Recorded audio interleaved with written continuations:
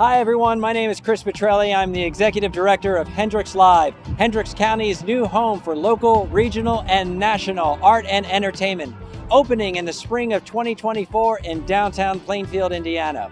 I'm joined here today by Kent McPhail, Town Councilman for the Town of Plainfield, and Andrew Klinger, Town Manager for the Town of Plainfield. Welcome both. Thank you.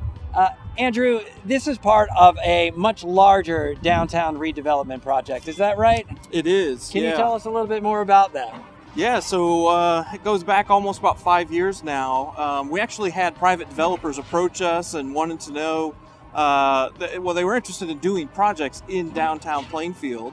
And we said, well, hold on, let us do some planning. Let's have some public input on what we want to see out of our downtown. And so that's really what kind of kicked off the planning process and got it all started. Great. And what is the big goal with the downtown redevelopment plan?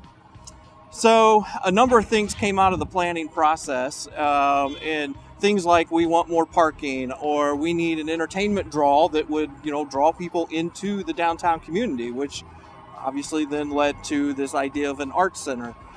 So we also looked at where would be appropriate sites for development and how could we tie new development into our existing historic core, because we have a great downtown core already. We just want to build on it. We want to make it better. And so those were some of the things that came out of the planning process. Great. Kent, you've been a longtime resident of Plainfield. How do you think this revitalized downtown will affect residents? Well, we've always prided ourselves in providing amenities for our communities. And this just provides another amenity to add to the other activities we have. The public input section, as Andrew referenced, the citizens said, we'd like to have some entertainment, dining downtown. Mm-hmm. So Andrew, actually, I have to give him credit. He sketched this building out on a piece of napkin one day, and he said, I think we can combine these two amenities together, the government center and the performing arts center.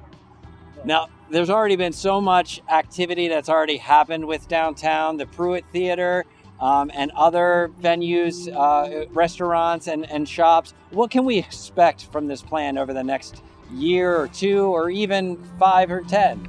Yeah, so it's actually a 20-year plan. When we do these sorts of plans, we're looking out to the future. And I think this one was a 20-year plan, and we're about 5 years into it, and there's a lot that's already happened in 5 years, right? So we did, of course, get some private investment. The Barlow project came in, and that was done by a private developer. The town was able to, and Kent was a big part of this, being able to acquire the Pruitt Theater, which was really the only empty building in downtown at the time that we did the study. The town was able to acquire that, and we've worked with a local development group to revitalize that. And next month, with just weeks away, they will be opening up a high-end restaurant and bar in that space. And so we're very excited about that. Of course, we did address the parking issue with a new parking structure, 250 space parking structure. It was one of the first dominoes to fall. And then, of course, the government center, we were able to complete that project as, really to be able to set the stage for the art center that's to come. And there's been a number of other infrastructure-related projects addressing some of the infrastructure throughout downtown as well. But there's a lot more to come. We expect more private investment in the future. There's more work to be done on some of the infrastructure to improve some of the roadways and utilities, and so there's a number of things that are still in the plans for the future. Right, well, there's just so much happening here in Plainfield, not just in downtown, but all of Plainfield and Hendricks County in general. So we thank you all so much for joining us here today. Thank you to Andrew and Kent. Be sure to check out our website at hendrickslive.org. And don't forget to follow us on Facebook and Instagram at Hendricks Live Inc. Thank you all.